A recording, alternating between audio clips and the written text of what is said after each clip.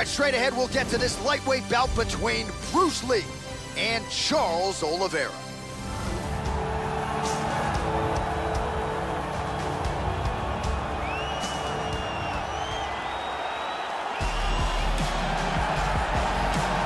Our tale of the tape for this, our main event of the evening. So 3 years the gap in age between these two fighters, with some differences in height and a similar reach. You ready? You ready? And we are underway. Round one is now underway. There is Duke Bronx Charles Oliveira. Double-digit first-round wins to his credit, and there he is, Joe, in that patented upright stance.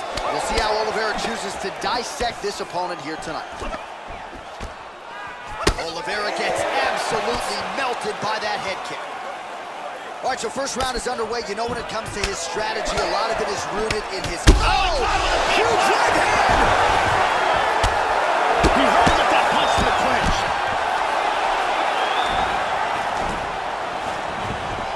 They separate from the clinch. Jab. Change into the southpaw stance now, Joe. Now he goes for the single leg. Very good sign here early as he gets the takedown in round one. Oh, reversal. Flatten him out. Looking for the rear naked choke. Wants to slide that forearm under the chin to get the choke. It looks like he's got it locked in. He's got his forearm underneath the chin. From there, he wants to clamp a hold of his bicep with his hand. And there it is!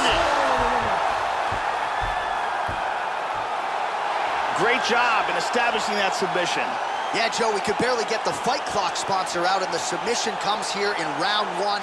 He said he didn't want to waste a lot of time. He knew his opponent would know what was coming. It was going to be takedown attempts in bunches, but he couldn't stop the early shot, and he certainly couldn't stop the submission. So great effort and even better technique here tonight. And here we can see it again. That's a real tight choke here.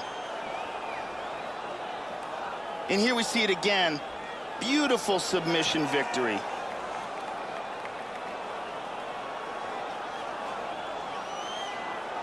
So there he is, your winner by submission. That could hold up as one of the better subs of the year. Near perfect execution tonight.